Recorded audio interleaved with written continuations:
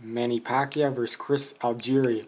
So Algieri fires back at the comments Freddie Roach made that Pacquiao is beating up his sparring partners, and his sparring partners are better than Chris Algieri himself.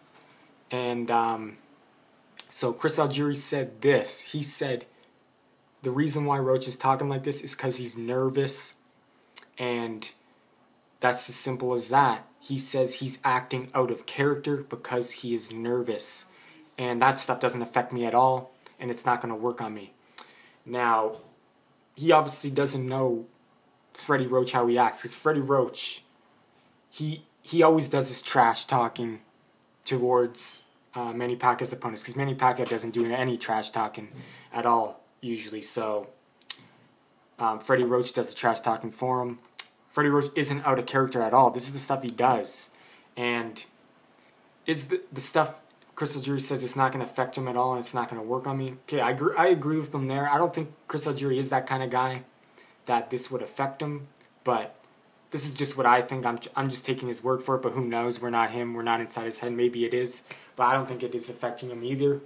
But definitely Freddie Roach is not nervous and he's not acting out of character. And this is just the way Freddie Roach acts. So, anyway, what do you guys think about this? Do you think Freddie's nervous? Do you think Algieri's nervous? Or do you think this is affecting him? Those comments by Freddie Roach.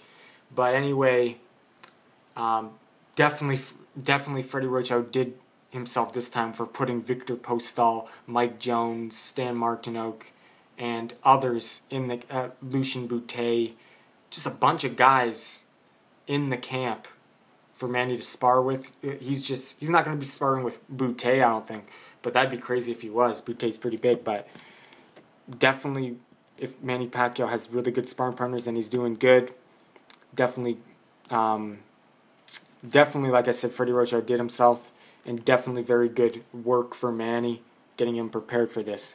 But let me know what you guys think about those comments, and thanks for watching.